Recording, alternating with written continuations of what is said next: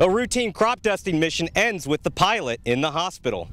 Investigators say this crop dusting plane landed at an airfield just outside Bluetown around 10:30 this morning.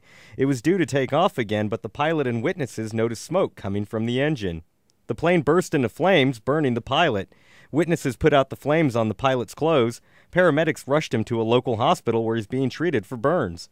La Feria Volunteer Fire Chief Rick Garcia says it all happened in the blink of an eye.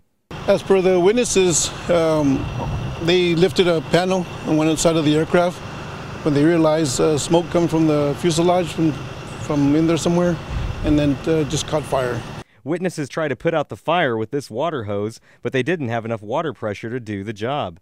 Firefighters blocked off the area for more than an hour.